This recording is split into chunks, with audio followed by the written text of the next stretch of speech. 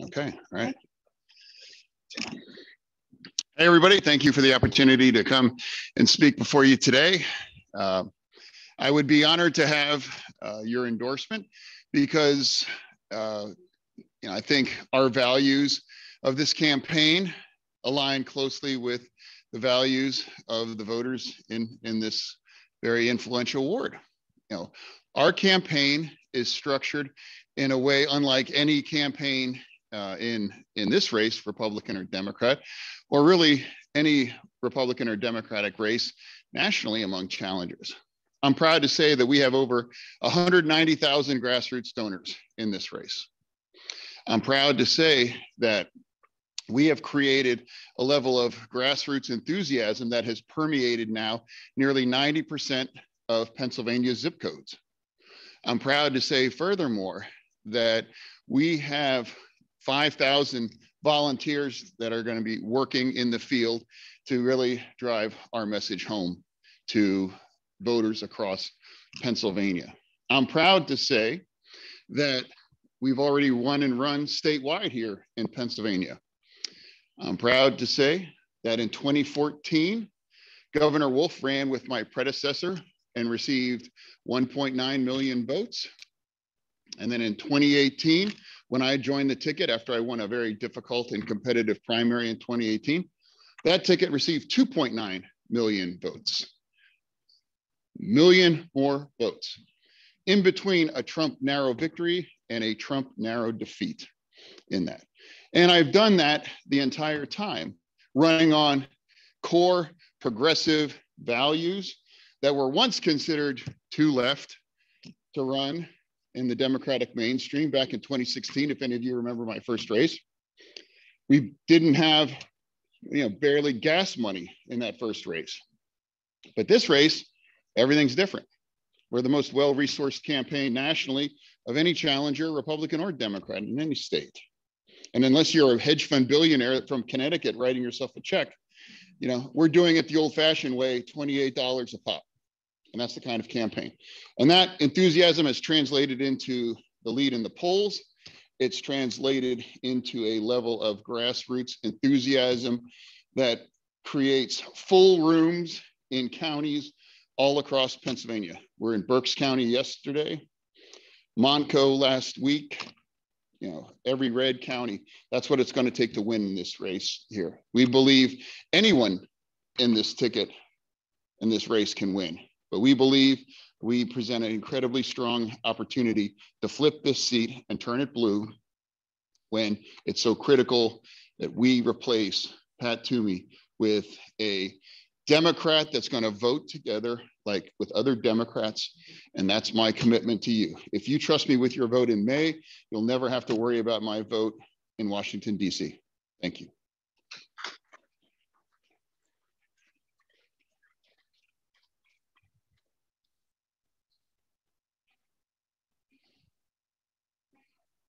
Okay, sure. Yes.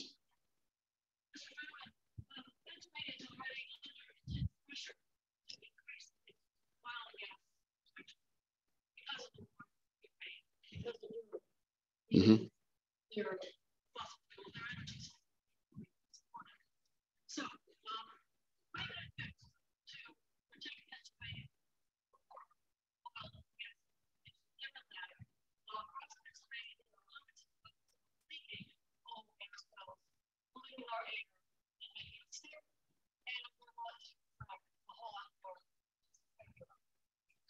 Well, first, it should be noted that I've never taken a dime from the extractive industries, fossil fuels, gas fracking industry, nor would I ever.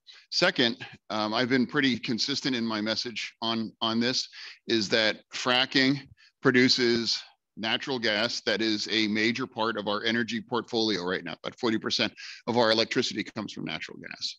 And we have seen now with the invasion with Ukraine, that if you are not energy independent, your energy security is dependent on a nation like Russia that can create all kinds of problems and challenges. But I'm also have always been an ardent believer in climate change and have consistently maintained that as well too. In fact, in 2009, I was selected by the Environmental Defense Fund, the Steelworkers and the Sierra Club to champion for the Obama administration, cap and trade legislation.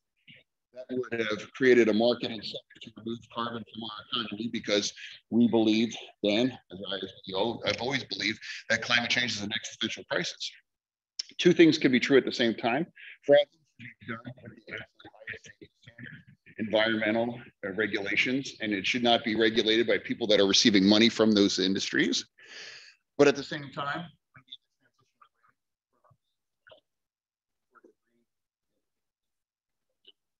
but that is not something that I believe can be realistically achieved in a few short years.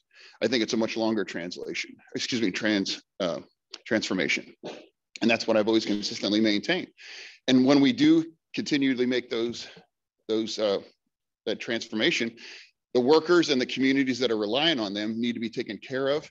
They can't just be cast aside and said, well, you can learn how to code, or you had a good run. You know, that's enough. But, you know, our energy security is critical, particularly in light of what's going on in Russia. But our climate security is critical. And I think those are two goals that need to proceed on a level that's consistent with our party's stance as being the party of science. Folks online are saying you need to hold the mic up a little higher. Okay, I'm sorry.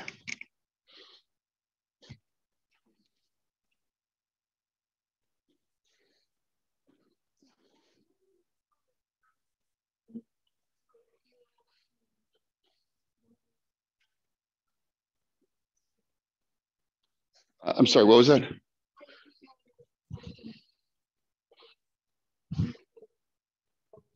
Sure. Sure. Yeah. Well, I think the question was, how do I plan to interact with red county voters? Is that a fair? Okay. Well, I do it all the time, have done it all the time, consistently do it all the time. We're just, like I said, it was just in Berks County. I've been going to more red counties than any campaign in this race. Have been to all 67 counties 4 or 5 times already. And the interaction and the messaging is consistent, and it's well received. Make no mistake, my campaign isn't about turning Potter County blue. That's impossible. But we can't turn tail and run and say, well, it's Potter County, let it go 80-20. That's the wrong message. We can't do that. You know, that's how Democrats lose. That's how Republicans scale up. And our message has been consistent, and it's been well received in these counties. And the margins, you know, that we helped generate in 2018, Scott Wagner didn't even compete essentially west of the Susquehanna. You know, we were that strong. And if you're able to suffocate a Republican momentum surge in Western Pennsylvania, they have a very, if not impossible, time of winning and scaling up statewide here in Pennsylvania. So there are a lot of unreachable voters in these counties, any more than a Republican could march in here and try to get your votes. How many votes would he or she get? Probably very few, I suspect. There are your Republican counterparts in counties just like ours reversed. But there are reachable voters. There are thoughtful people that don't want the way the Republican Party's headed. And having that conversation and making that argument has been a core value of this campaign all the way back to our first race. We've been a true 67 county campaign, every county, every vote. It's part of our logo.